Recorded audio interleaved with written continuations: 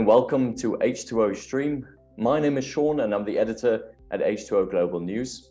I'm joined today by TJ Strobel. He's the technical marketing leader at Kurita America. TJ, it's great to have you over. Hi, Sean. Thanks for having me. It's a real pleasure. I think we could kind of kick off the discussion today. Just tell me a little bit more about yourself and everyone that's watching, about your role, and also about the company, Kurita America. Yeah, I'll start off talking a little bit about Kurita America. So we're part of the Kurita Group, and Kurita is one of the largest and oldest water treatment providers in the world, actually based out of Japan. And we're best known for our innovative technologies and our commitment to research and development. And we actually just opened a new innovation hub in Tokyo, and that acts as our global center for R&D and also as really our global center for knowledge exchange throughout the different groups globally. We've got a broad range of capabilities that kind of crosses around chemical, equipment products, and we have a strong process and engineering knowledge. This allows us to offer unique solutions to our customers. So Kurita America operates in many sectors. We're in biofuels, food and beverage, semiconductors, power, commercial, healthcare facilities, and in the municipal drinking water sector too. So it's the cool thing about Kurita America, it's not uncommon for us to treat the same water at multiple times as it's used within a community by different customers at many different levels. So about me, I'm in the Minneapolis area, and that's actually where Kurita America's headquarters are based, but I'm also from the area. I've got my chemical engineering degree at the University of Minnesota. I've been in the industry for 15 years now. I started at Tonka Water, which is a legacy company, and it remains our brand in the municipal market. So I've got a strong background in process treatment for municipal drinking water, but my current role in marketing is focused on equipment for all sectors, and I've been involved in more industrial applications now. And I'm also an active member of the American Waterworks Association, or AWWA. I'm on their board of directors, and I'm the chair of their Manufacturers and Associates Council, the MAC, which is specific to service provider members of AWWA. Okay, great. Thanks so much, TJ, for that overview. So from previous discussions that we've had, I know that Kurita America recently published an ebook focused on water reuse in the industrial sector. So can you tell us a little bit more about this ebook and what drove you to showcase water reuse? Yeah, in general, we've seen that industry is under greater stress and they're facing growing risk around water. And this is whether because of uncertain source water availability or quality, or maybe more stringent discharge requirements or increasing costs associated with that. So water treatment needs for our industrial customers and also our municipal they're evolving. And they're requiring unique solutions that expand beyond specific unit processes and really require the consideration of the interconnectedness of their entire water system. So I mentioned Kurita's broad capability, and that's really what led us to focus on water reuse, because it's a good application of all of our technologies from chemistry to equipment, and it requires a strong process knowledge across the board to implement. So water reuse, it's one way that we can provide this total solution and generate unique value for our customers. So the ebook's really meant as a basic overview of some of the things that industrial facility might consider when looking into reuse as a way to help conserve water.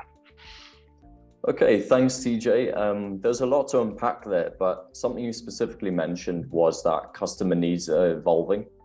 Can you explain a bit more about how industrial water reuse applications differ from traditional water treatment solutions? Yeah, so a traditional solution might focus on one unit process. So generally in water treatment, the first priority is to protect the equipment. So this might be preventing corrosion or scaling in a boiler system. And after you protect the equipment, first and foremost, now you might look to optimize the water use. So this might be maybe you're adding treatment to the boiler water feed to increase the cycles in the boiler and minimize the water need in general.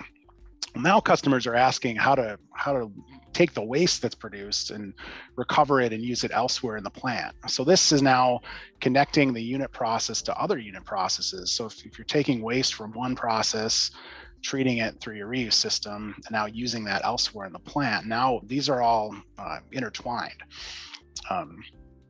So the reuse solutions, they kind of range in basic to advanced, but they're going to require the integration of multiple water treatment solutions, generally equipment and chemistry, as they increase in complexity. So to meet the growing need and evolve with our customers here, Kurita America, we use a total solutions approach that integrates our core strengths of chemistry, equipment, engineering, and services or service to create unique solutions that maximize value for our customers. And to understand the value of reuse in an industrial facility, including the business case for reuse, you really need to understand the greater impact on the surrounding community and the dynamic with local water resources and public infrastructure. So we're even going outside of the facility, which is actually our ultimate aim at Kurita, to create shared value with society through the solutions that we deliver to our customers. That's fantastic. Thanks for that, TJ. You mentioned the greater impact that water reuse projects can have on the surrounding community. And I know that Kurita's ultimate aim is to create value for society. So could you talk a bit more about the bigger picture of water reuse, of water use, at varying levels? For example, at an industrial facility versus agriculture versus public drinking water. How water use at these different levels within a community or even regionally or globally, how do they interact and how do they impact one another?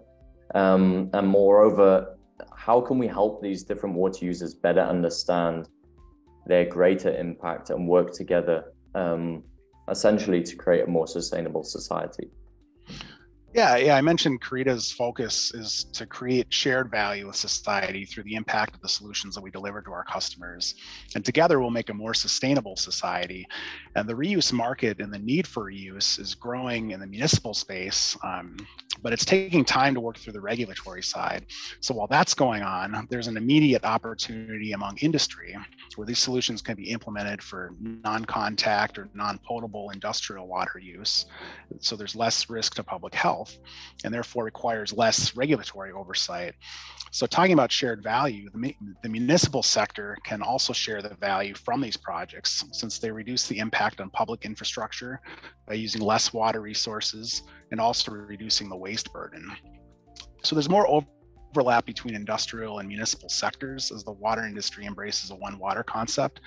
And many industrial facilities have actually partnered with municipal wastewater plants to implement reuse without full wastewater treatment on site. So you can think of it as outsourcing their reuse treatment. So these facilities are getting partially or fully treated municipal wastewater, which they can use as is or treat it to a higher purity on site depending on the need. So it's an alternative water source, and it often comes at a discount, and it also adds a revenue stream for the utility. So that scenario demonstrates an important aspect of water reuse, and that fundamentally the implementation of water reuse forces recognition that water is a shared resource, and also it forces recognition of one's impact on that shared resource. So more businesses are understanding their impact on water resources, as well as the critical role that water plays in their survival. So if they're not good water stewards, they're going to be held accountable one way or another, whether through bottom line profits or reputation or maybe regulation. So there's an organization called Water Resilience Coalition, or WRC, and Kurita is actually a founding member. And the WRC is a CEO-led initiative, and it calls for corporations to take action to preserve the world's freshwater resources with a strategic focus on water-stressed basins.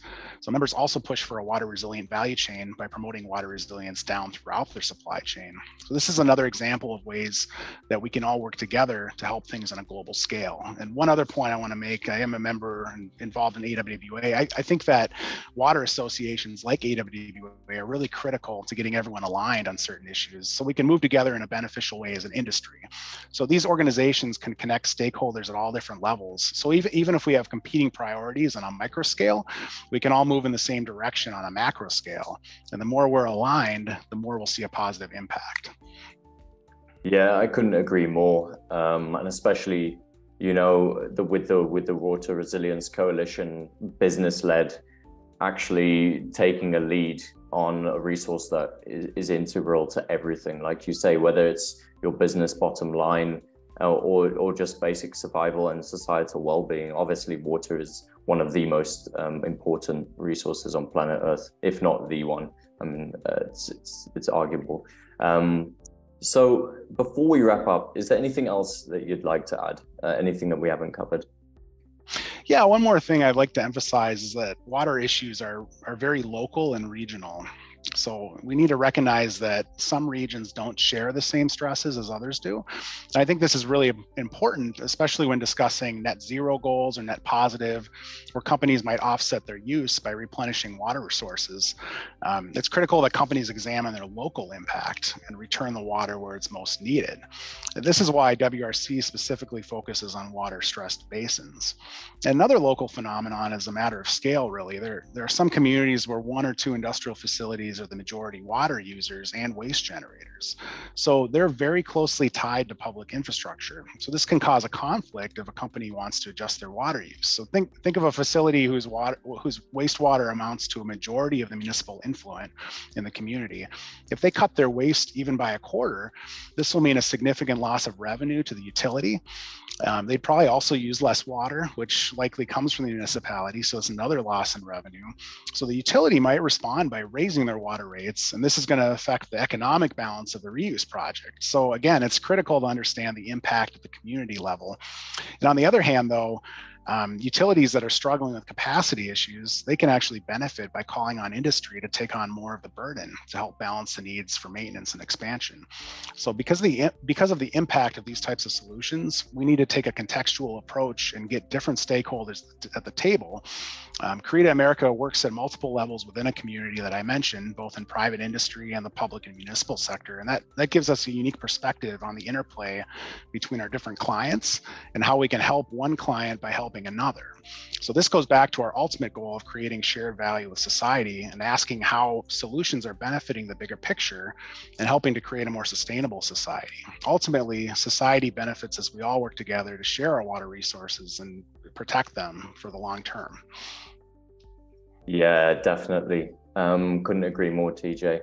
And especially on your point of contextual, context-specific solutions. Obviously, the way people interact with water, the way they're impacted by water-related risks, it varies across regions. And I think that's why it's so important that companies like Kurita America are taking the lead on the conversation, really raising awareness throughout public, private sector, as well as at the individual level. So thanks so much for the chat today. It's been really illuminating about the work that you're doing, but also kind of more broadly the issues that we're facing, the challenges, but how we can come together to really pave the way to future-proof the water sector. TJ, thanks so much for joining me. And for sure, thanks. Yeah, thank you, Sean. Yeah, it's a pleasure having you. To all our viewers out there, we're going to put the details of Kurita America at the end of this video. So if you'd like to find out a bit more about what they do, feel free to get in touch. But otherwise, thanks for tuning in and have a great day.